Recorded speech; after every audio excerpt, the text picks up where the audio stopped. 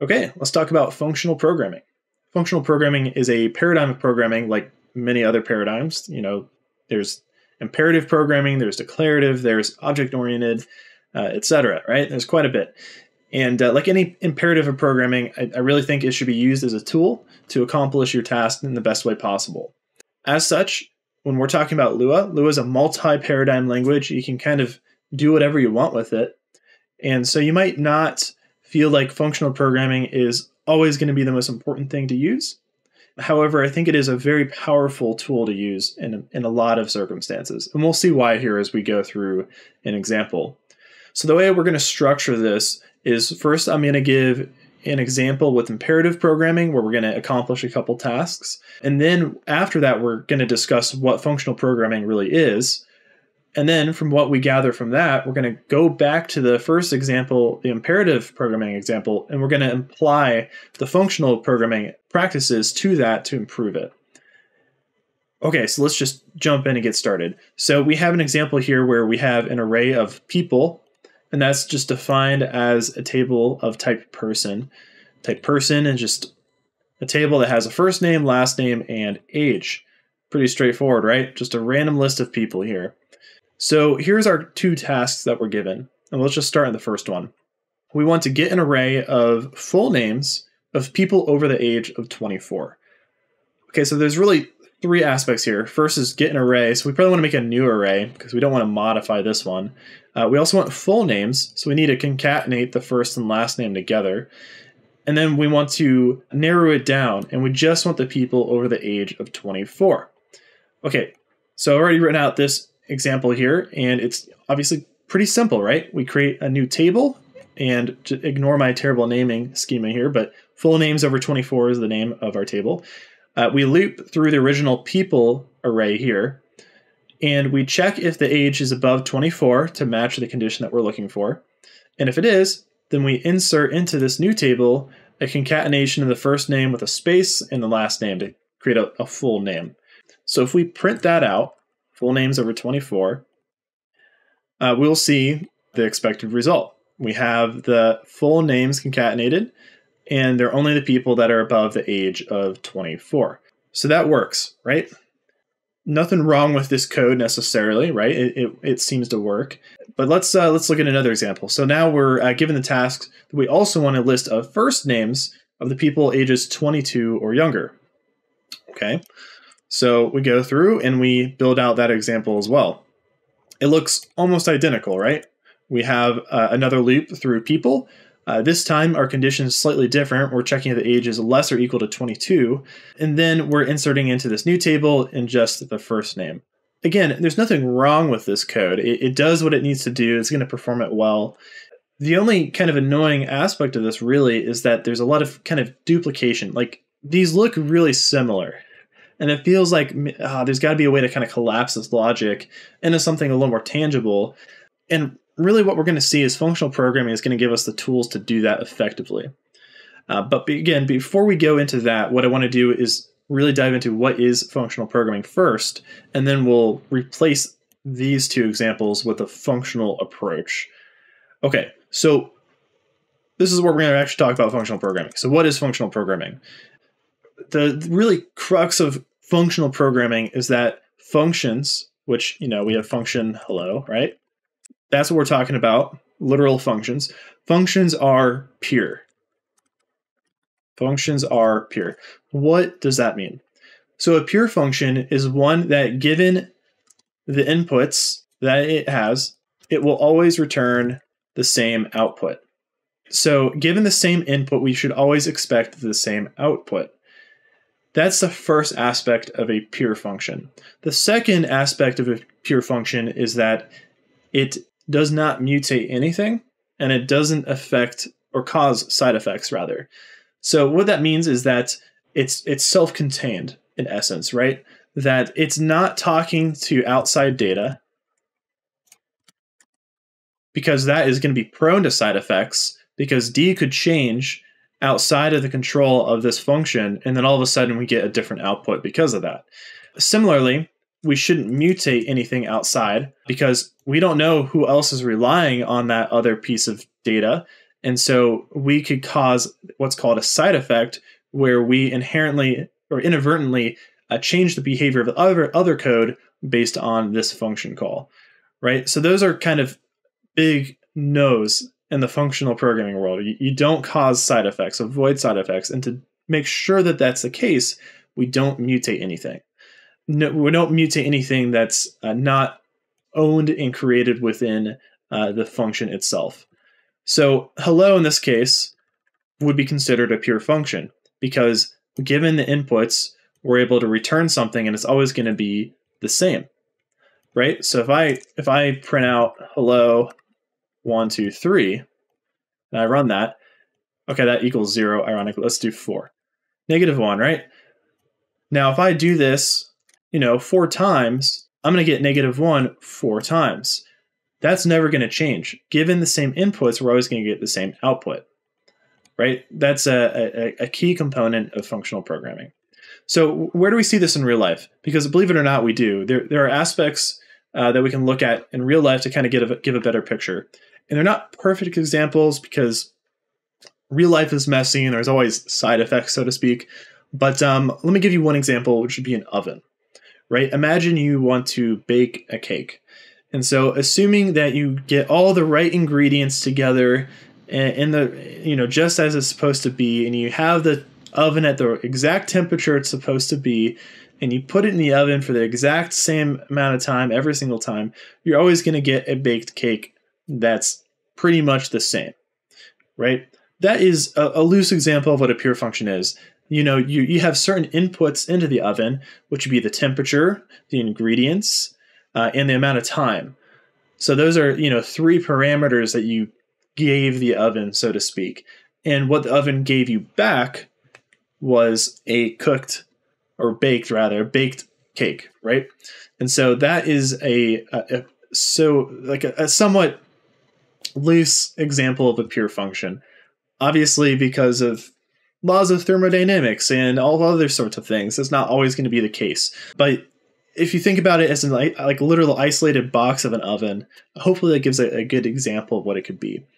There are also examples of impure functions in real life. Imagine that we want to open up the blinds a certain amount of percentage and then measure how much sunlight is coming through. That's not necessarily a bad thing to do, but it's an impure function, right? Like imagine we had some function, get sunlight, and that's going to return some number of maybe the intensity of the sunlight, right? And we give it an input of blinds open percent or something. So let's say if we give it a 0.5, we only want to open the blinds 50%, right? And that's going to, open up blinds, and then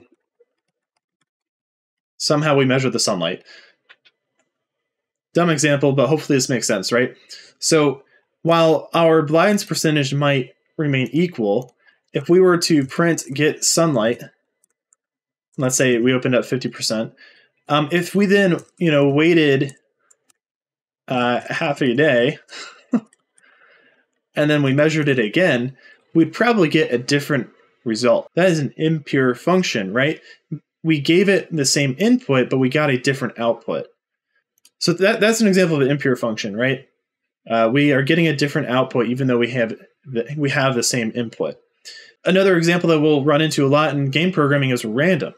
Math.random is not a pure function necessarily. It's a little tricky because given the same seed, you're going to get the same sequence of random numbers. And so it's perhaps pure at a more abstract level, but at an isolated atomic level, per call to random is not a pure function. So that's functional programming. That's it, right? Now, a really nice thing about this is that it's modular. Think about that. Hello takes inputs A, B, C, and then returns some result. We could literally put this in a module script and put it anywhere. We can put it in any game, any code base could have that, and it would be fine. And it should work fine because it is self-contained. And that is another really big benefit of functional programming, is that it's modular. Given a function that's pure, we can expect to be able to reuse it in various situations. Okay, so let's go back to our first two examples and let's write two kind of popular functional programming functions to simplify our code here, or at least, make it a lot more easy to consume and also expand on if we're given other requirements later on. And the two I want to write are a mapping function and a filter function. These are two very popular ones when it comes to functional array manipulation, and ones that I find to be super useful. Now, most languages have this built in. As of recording this, Lua does not, but we can write our own very easily. So I'm going to start with the easiest one, which is filter. A filter function is very simple. We have filter, and we're going to give it some sort of table, and what I'm going to call a predicate function. And basically what we want to do is we want to loop through this table, and we want to run the predicate function with every value in that table, and the predicate function should return true or false. If it's true, it should continue to exist in the table we're going to create. If it's false, we're going to filter it out. That's why it's called filter. We're filtering things out of the table. So we're going to create a new table that we're going to return. And then all we're going to do, like I said, we're going to loop through table, and we're going to run the predicate function for each item in that table. So we don't care about the index, we do care about the value. So whatever v in table, if predicate, and we give it the value, then we're going to insert it into the new table. And that's it. That's our filter function. One way we could start simplifying this is we could get rid of the need to do this conditional check here with the age is 24. We could already say people over 24, and this is just going to equal filter, the person table, and then function, which is going to take, sorry, this is people, and then the person right here. And we want to basically filter out any person that is 24 or younger in this case, right? Again, filter is going to only include people or include items that pass the predicate function. So all we had to do is return person.age is greater than 24. Pretty simple, right? Now, to get a quick Lua typing thing out of the way, we can see that person, it doesn't know that person is a person. We can actually solve that with generics, and this has nothing to do with functional programming, but it is really useful for functional programming because, like I said, a lot of times these are modular functions that have various types running through them. So because we don't know table is going to be a type of person table, what we can do is represent that as a generic. We'll say type T, and then table is going to be an array of type T. And we could even write the predicate function as such too. We could say the value is type T, and it's going to spit out a Boolean value. Now, if we come down here, and we say person dot, we can see that it auto-completed to the items of a person, which again is age equals 24. So just like that, we have a way to create a quick table that filters things down to whatever condition we want. So we could replace this then with people over 24 and simplify this loop quite a bit. And just to make sure it works, we're going to print it out. And there we go. We get the same names back. Those are the people over 24. But now we have another piece of the puzzle that we also want to accomplish. And that would be combining these names together. So again, we probably want something a little more generic than writing a functional function that just combines names. That's not super useful. Instead, what we want to write is what we're going to call a mapping function, or just map, which is going to transform all the elements in the given array into something else given the function. So we'll have function map, and we'll write the typings for it at the end here. Again, we have a table, and then we have some mapping function. Very similarly, we're going to create a new table. We're going to return that new table. And then we're going to populate that table by going through our array. In this case, we do want the index for I in table in, IV in table. We're going to say the new table at index I equals mapping v. So that means this function, this mapping function, needs to return a new value for that same index. And if you really want to get into optimizing this, assuming you might have big tables, you could do table.create number table in this case, because we know that this new table is going to be the same size as the existing table. We don't know that with a filter. We do know that in this case. So now we have a mapping function, which again lets us transform every item in our table into something else. So what does that look like? Well, let's take the people over 24 and let's combine all the names together. Full names over 24, which is really the same name as that, equals map. We're going to give it their filtered list. So we're going to filter it first. And then we still have just people in the list. And we're just going to return this concatenation of the names. We'll comment out the old version. We'll run that code. And we see we get the same thing back as expected. So just like that, we're able to create two functions that are going to receive an array of data and transform it in some sort of way to give us new data back. And best of all, they fit the functional programming paradigm. Why? Because they're pure functions. Given the same inputs, you're always going to get the same output. And there's no side effects. It's not affecting anything outside of itself, and it's not being affected by anything outside of itself. Everything is self-contained. Now, we do have the same generic problem with the mapping function here, rather lack of generics. So we saw here person does not autocomplete. So if we want autocompletion for our mapping function, we can do the same sort of generic setup here. We're going to have a generic type T, and the table is of type T. The mapping is going to be a function that takes a value of type T, and it's going to return what? Actually, this is going to be a new value. We're just going to call it type K. And we can add a new generic type into this list, T and K. And that should do it. So now if we go here, we say person dot first name, last name, age. So we see that we have all of those together. Now, there is one kind of issue with generics that's a little annoying. And that's that technically it doesn't understand what K is in this context.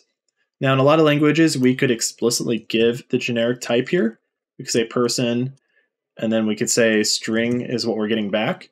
We can't do that in Lua, unfortunately. And so it's still not going to understand that full names over 24 is a string array. So in this case, in a mapping function, there's two ways we can get around this. We can either explicitly say it's a string array, or if we have typings on this function already, we could do that too. So we could create a function that is the mapping function, and we'll say this is combine name, or rather get full name, and we could explicitly type this as saying it is returning a string. And then we're going to do the same thing as here, and we're going to pass get full name, should return. We're going to pass get full name into the mapping function here. Now it should know that full names over 24 is a string, and you can see it's auto-completing the first item. So yeah, now it knows that it is a string array. Now that's just a kind of a gotcha with Lua's type system right now. Hopefully it becomes a little more fluent with these things in the future, but it's just not there right now. And so similarly, we could also create a function for the filter. We could say filter age over 24, and then we could pass this function into the filter. Of course, I need to move this down now. Okay, and so there we go, right? Now we have kind of a succinct combination of the two, but actually we should just combine them entirely. Instead of doing it in two steps, let's just do it in one. We know our map function needs the filtered list, so what we can do is just take our filter function, plug it in right there. No need for that anymore, and now we just have it in one line, and we get the same exact result. And if we really want, we could, break this down into a few lines just to make it a little more clear. But now it's a lot clearer as to what's happening, right? We see that we're getting a list of full names over 24. We're creating we're mapping over a filtered list, and we're getting the full names out of that. And the filtered list is getting people over the age of 24. I think that's kind of a succinct way to put all this. Hopefully that is kind of a helpful introduction into functional programming techniques. Functional programming goes far beyond just what I showed here. But again, what I think is really nice about this is that the functions like this can be reused. So yes, I had just one example where I'm looping through people, like a person list, but it could be any sort of list, right? It doesn't matter what it is. It is reusable for all sorts of different scenarios, different situations. And the really nice thing about this is if we get a new requirement here, so let's say get last names of ages over 40. Now we can do that pretty easily, right? I mean, if we want to just really hack together that nice and quick, now we can say, well, we need to map over a filtered list of people where the age is over 40, and we want to return the person's last name. And there we go. We get the last names of those who are over 40. Pretty simple, right? That's just the beauty of functional programming, is you can kind of chain things together as well. So that's kind of it. Hopefully that was helpful. If it wasn't, let me know why. If it was, also let me know. All right.